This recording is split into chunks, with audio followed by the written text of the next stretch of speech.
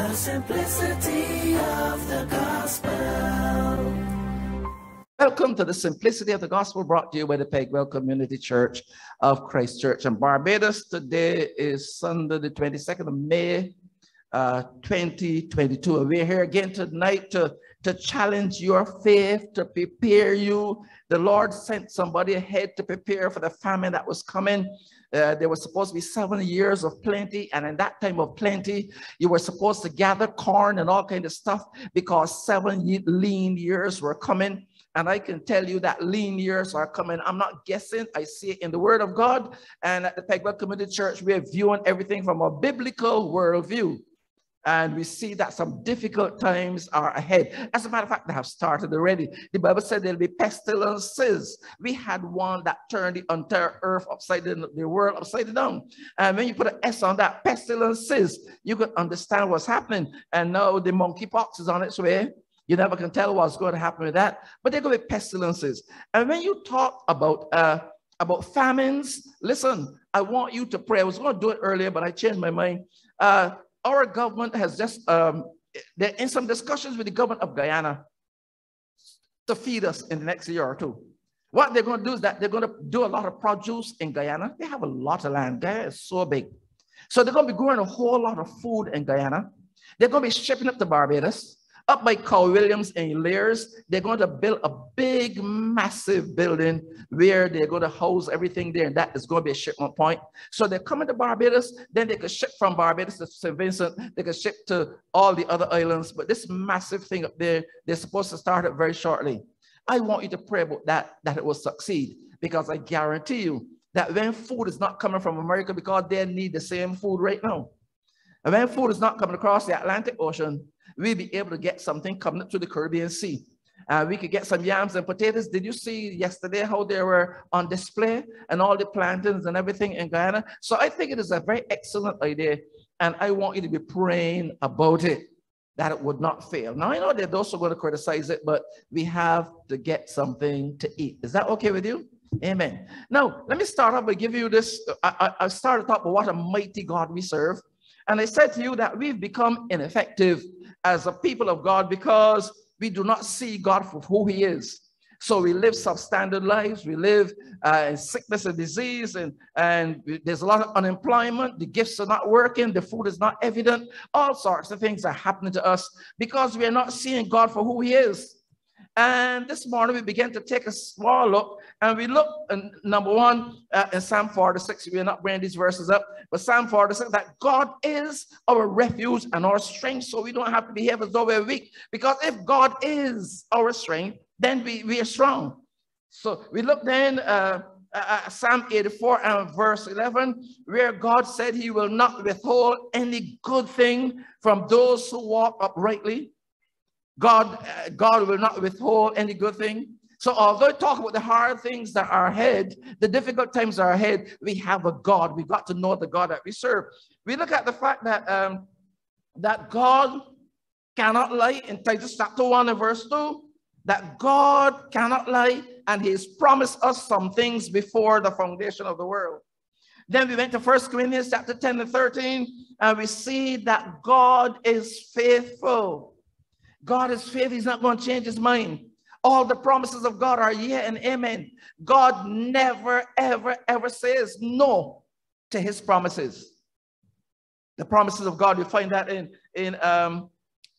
Corinthians, yes. Then we went to Zephaniah chapter 3 and verse 17, and we said the Lord God among us, the Lord God in our midst is mighty. He's even almighty. He will not fail. We have a good one on our side, that if we fall, he will lift us up. Not that he can, but the Bible said that the Lord upholdeth all that fall. If you fall, then don't come to church and be depressed and all that and not worship the Lord because you've fallen. The Bible said when we fall, underneath us are his everlasting arms. We are not going to fall deliberately. Who falls deliberately? They're going to be a foolish person. But if you fall, underneath are his everlasting arms. God in the midst of these mighty. Then we look at Joshua chapter 1 and verse 8, where the Lord said to Joshua that the Lord God is with you wheresoever you go. Even on the job where people are giving you trouble. The Lord God Almighty is there with you. We've got to know who God is. In 2 Peter chapter 3 and verse 9, we look at a scripture where it says that God is not slack concerning his promise, as some men count slackness, because he doesn't answer you at the snap of your finger. You think that God has forgotten, or that he's not able, or that he's unconcerned. No, no, no, no, no, no. God is not slack concerning his promise at all. Whatever promise he makes, he's going to bring it to pass in his own time, number one, and number two, with our cooperation, because there's some promises that depend on you cooperating with God. I just gave you one. The Lord will not withhold any good thing, listen to this, from him that walks uprightly. So we were looking at who God is. In 2 Samuel 22:34, we didn't bring this up this morning, but it says things like, for who is God except the Lord? And who is the rock except our God? God is my strength and my power. In Psalm 54 verse 6, God is my helper. In Psalm 62 verse 7 and 8, God is my strength. God is my rock. God is my refuge. In him will I trust. So we go to the Bible, despite what the world is going to say, despite what the intelligentsia is going to say. I am urging you, and I'm belaboring the point, to live according to the Bible. Forget your own opinions and opinions of those who are wells without water. Those who are clothes without water. No, they don't have anything to offer, but we can always look to the word of God. Tonight, then, I want to spend a few minutes, because you notice that we have been singing a long time. I want to spend a few minutes looking at God, our provider. Sometimes you don't have the provision, but look at this text. In Zechariah, I think it is. Look at this text. Sometimes it will seem to you as though the money is not there, the food is not there, the health is not there, the peace is not there. But here, Habakkuk is saying something that we all should learn. And if we can memorize this verse, it will be so good. Memorize, start memorizing. We're going back to Bible boxing. Yeah, we're going back to Bible boxing. We're going to go back to some quizzes like we used to do before. We're going back. And at one time you thought that was a method of tearing up the Bible. But now you realize that's a good method for you to learn the scriptures. So we're going to have some Bible boxing, put some boys against girls or whatever the case may be, with some gifts to encourage you to learn. The whole purpose is that we want to get the word of God. It's amazing how calypsos come out, and within a week, all the children know the words. You ask them to say John 3:16, they can't. We are going to correct that. We are going to correct that in this church. So make sure that your children come beginning next Sunday. And there's a call upon the teachers to make sure that we tell the children, this is what the Bible says. This is what the Bible says. I remember the first time when one of my sons came home from one of the uppity schools and tell me, but Daddy, there ain't nothing wrong in life. There ain't nothing wrong. It's nothing wrong. It's how you see it. I mean, there's nothing wrong. The Bible tells us a lot of things are wrong. The Bible tells us thou shalt not commit adultery. If you do it, you're wrong. The Bible said thou shalt not murder. If you do it, you're wrong. Huh? The Bible said thou shalt not do a whole lot of stuff, which if you do, you are wrong. But your children will be taught there's nothing wrong. It's the perspective you look at it from. That is not looking at it from a biblical perspective. And so I don't want you to get involved in that or get your children involved. I was supposed to ask again, that we want to go back to reading Bible stories to your children. I said children, teenagers, maybe not, but to the children. I remember my wife used to do that with the children. That was never my role, to get a book and read. Why am I saying all this? Because we want to go back to a biblical base. Because, you know, a lot of stuff out there sounds real good, you know, real good. When somebody tells you, I believe in a flat earth, I'm a flat earther. When the Bible said that the Lord sits on the circle of the earth, and the Bible indicates that, you know, that the earth is, and not only that, you could see pictures taken by satellite, people circling the earth, and people saying that they're fake. They're pictures that are doctored. That's when you want to believe something, you just believe what you want to believe. I understand now that there are about 26, about 50 About 50 different things you could call human beings now. And in my day, we had Mr., Miss, and Mrs. Now you have about 50 things that you could call people. And that is what's being fed into the hearts of your children. And we are not countering it. We've got to counter it in church. So don't always come to church expecting to dance. Don't come to church expecting all the time for the word of God to minister to you. Think of other people in church that the word of God got to minister to as well. Don't always come to church expecting to hear your songs, the ones that you like. What about the other songs that will minister to other people? And from now on, don't get upset if we digress in the midst of a sermon to tell the little children something right in the midst of a Sunday morning sermon. Okay? Don't get upset if we do that. The cake is big enough for everybody to get a slice. Although the fig tree shall not blossom, this is a case here where there's dire need in the family. Although the fig tree shall not blossom, because when you see blossom, you know we can get some figs later on. But although the fig tree shall not blossom, neither shall fruit be in the vines. It's a hard situation, not a fruit. You can't even get a mango. You can't get a pear. You can't get a pawpaw.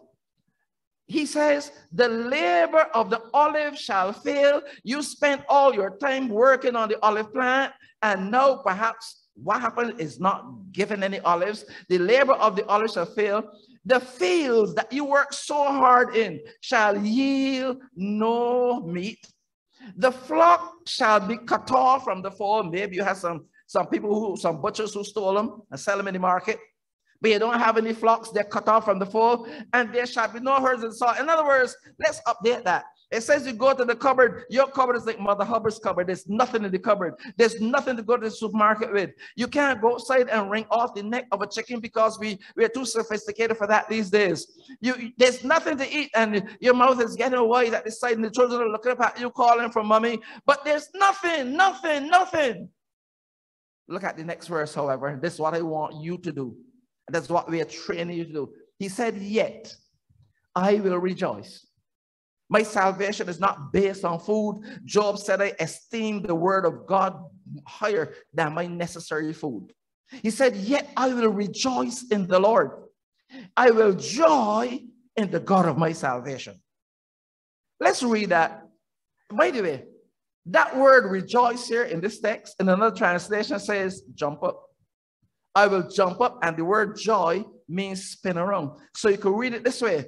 I will jump up and I will spin around in the Lord. I'm not going to come to church with a long face. I'm not going to let everybody know that I didn't have breakfast this morning. There's nothing in the cupboard. I don't see any way of getting anything, but I am going to rejoice in the Lord. So all of our service should be what you call good. There should not be a dead service with people looking at you as though, God is dead. Because even Paul said to the Philippians, rejoice in the Lord always. And again, I reiterate, rejoice. Let's see this text here, Habakkuk chapter 3, verse 17 and 18, in some of the more modern translation, because I'm telling you, I'm talking about God, our provider tonight, and God will provide for you. Listen to this. Even though the fig trees have no blossoms, and there are no grapes on the vines, even though the olive crop fails, and the fields lie empty and barren, even though the flocks die in the fields and the cattle barns are empty, yet I will rejoice in the Lord. I will be joyful in the God of my salvation. There is no room at this time for depression. And fathers and mothers, husbands and wives, there are children in the house that are looking for you for sustenance. They're looking to you for faith. They're looking to you for support. And so it's required of you that you lift yourself up above that standard. God provides. The Lord is our provider. God provides for us, although we are oftentimes unaware that he's doing it.